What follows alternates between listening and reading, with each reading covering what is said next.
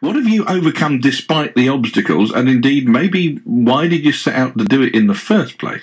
01743 248 321. To answer that question in one way, Val, who's from Shropshire, is currently in Brentford, home of the nylons.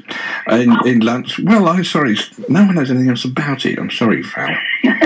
Tell us three more interesting things about Brentford, so we can erase the image of Alan Freeman in a check jacket from our minds.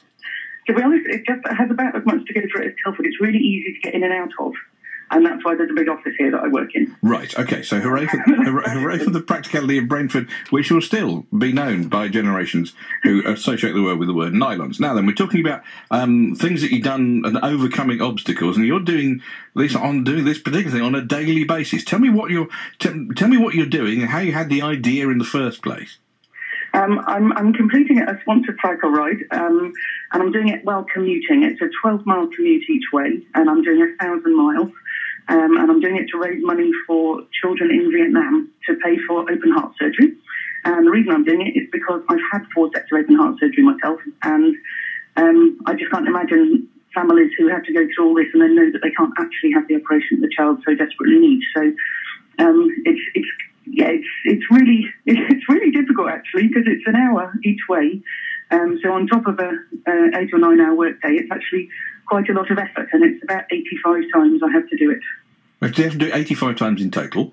And what kind of terrain is it over? Is it through urban London? You're dodging cabs and lorries and things?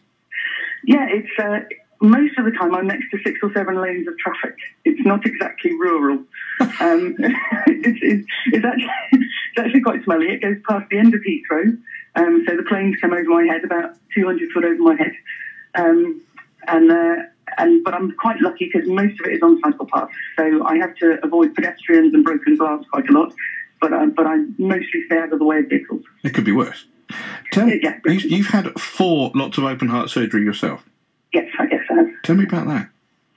Well, I had my first one when I was 2, and I had one at 12, 16, and then again at 27.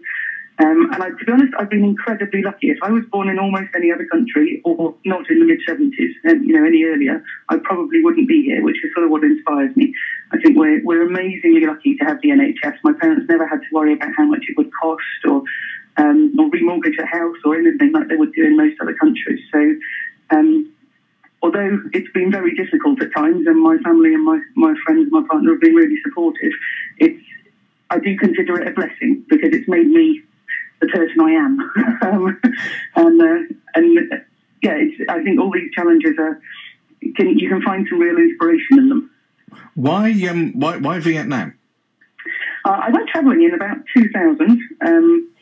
I had a nice job and everything, and I thought, life's a bit more than this, so I quit and put on the rucksack and went off travelling for about 1.5 years.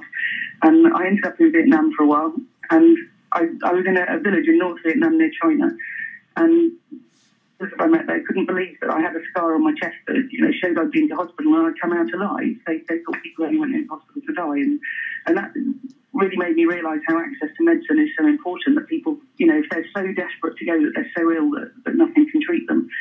So that's what inspired me to pick Vietnam when I was thinking about doing this mad idea. And are there systems in place? Is there a charity that raises money here that works over there, or did you have to try and find or establish that for yourself? No, I found a brilliant charity, the Vina Capital Foundation.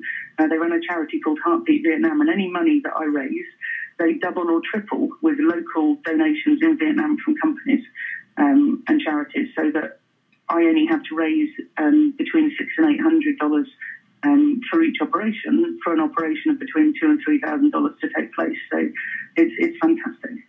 And you're cycling 1,000 miles whilst commuting. So far, you've done just short of 800. How many episodes of heart surgery will that pay for?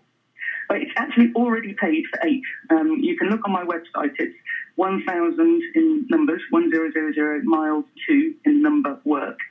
.org, and on there you can actually see the pictures of the kids that we've already paid for. Oh, so, wow, really? 8, yeah, there's 8 children on there. There's a little bit of background on all of them, what their parents do for a living, and brothers and sisters and things, and some of them are holding up little pieces of paper saying thank you very much to 1000 Miles to Work. It's really lovely. Makes me nearly cry every time I see it.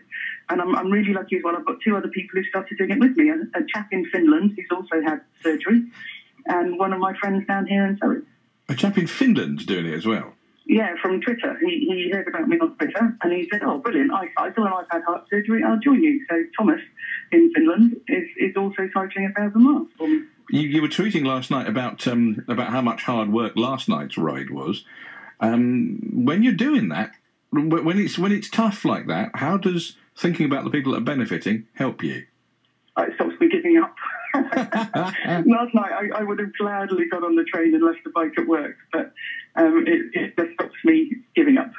It's because what I'm going through is absolutely minor compared to what those children and their parents are going through. I'm just looking at the lives saved page, and yeah, there's Kim and Trung and Chan and Tandar, who's 2, had his surgery by a visiting American volunteer surgeon. Yeah, absolutely. Wow. In fact, in the last 3 weeks, there were 3 surgeries done. There was a little 8-year-old girl called Pam who was very, very seriously poorly.